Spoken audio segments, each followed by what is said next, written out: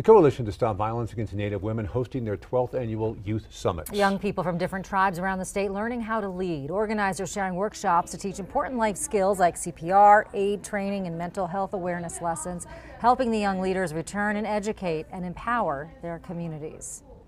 These communities that the youth come from, they don't have access to these opportunities, they don't have access to these resources.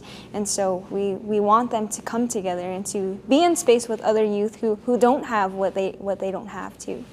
This event is held every summer. For more information, head to the group's website.